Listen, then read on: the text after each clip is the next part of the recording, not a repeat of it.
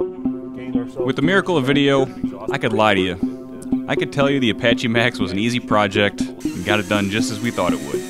But, you know, I'll tell you right now, that is not what happened. The ApacheMAX was a workout.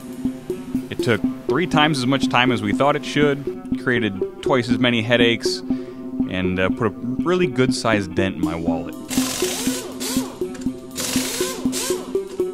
I feel like I've become a member of some kind of secret order of builders now that I've survived the Apache build. The secret order knows it's way too easy to park and throw a tarp over your problems than to finish them. In the end, it was worth it, and I think most who see the ApacheMAX agree. And even if it doesn't win, it puts on a really good show. So this is the final ApacheMAX build video. We're closing our book, so to speak. Before we sign off, we wanted to give you a guided tour of the truck, a Motor Trend style review maybe, of what it's like to be behind the wheel of the ApacheMAX on the road.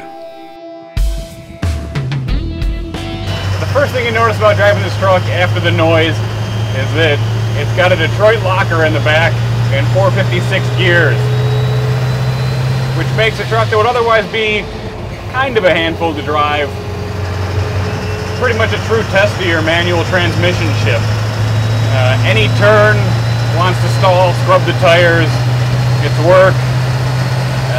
Anytime you're shifting or using lower gears, especially with a triple disc clutch, it gets to be a little jerky. Now, this truck is only 6,000 pounds, so it's really light, and the throttle also kind of sensitive, so you start giving it throttle, it really wants to pick up and go quick. And when it does, it just wants to pick that front end up and get kind of into a handful for you.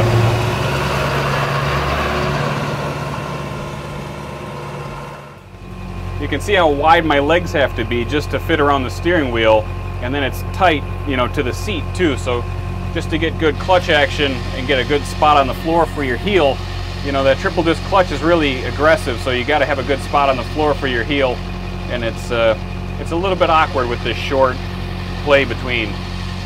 So I usually start the truck in 3rd gear, and starting in 3rd gear seems to work pretty nice. It takes a little bit extra clutch work and throttle work, but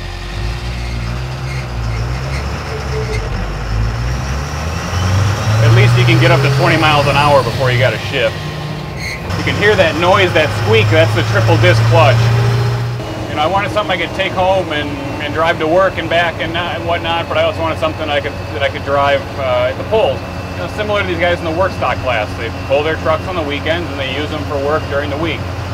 Not that this truck really gets worked, but I wanted something that I could cruise during the week and run in the work stock class on the weekends.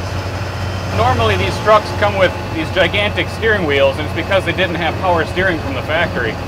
This truck has Hydro Boost, so it has power steering. So you have this kind of a big lever on the shaft for the steering operation, so it makes it really, you know, cushy to drive. You don't really get much feedback from the steering, but it's really easy to steer. I think there's a lot of guys out there who kind of dream they could do the same thing, and you know, I can definitely relate to that. So a lot of questions about, you know, can I do this to my 85 or to my 75 or my Apache? And you know, it's fun to talk to guys about that stuff. It's fun to be engaged in the sport.